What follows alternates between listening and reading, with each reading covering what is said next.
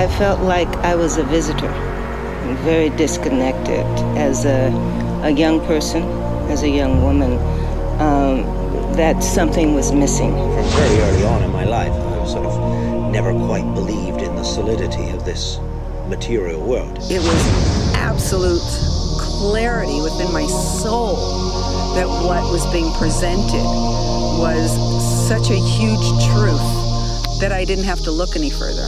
There is a lot of talk about the law of attraction, and yes, it's a very powerful tool. It can take you anywhere you want to go.